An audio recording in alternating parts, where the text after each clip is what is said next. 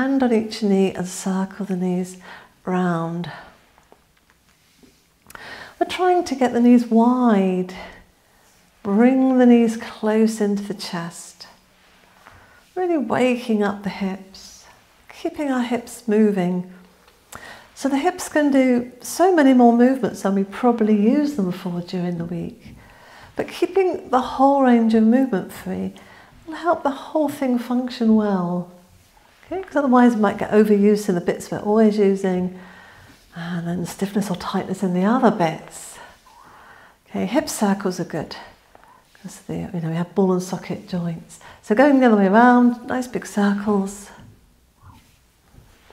And we're waking up that fluid in the joints, which nourishes the joints. It kind of oils the joints. It makes the movements easier to do. Can we do a few more? After our last one, and we're going to do this pose as, it's called Halasana, and what it really means is a bit of rocking, so rocking the legs in and out. See how that feels, up and down, and keep going as far as you can with this. Okay, so if you can, come up to sitting, and then roll down to the spine, round the spine. Good. Now we want to take the legs over the head, as far as we can go.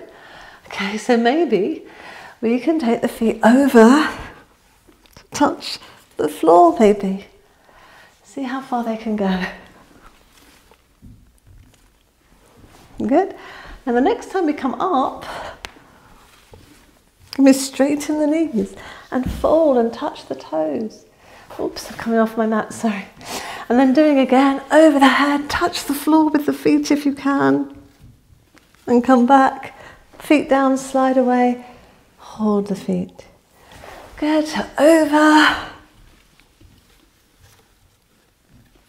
Use your hands on your back as you come into that Halasana part of this, which is plow. So it's really good for our spine, flexibility of our spine. But make sure you've got nice thick mats or something as you practice.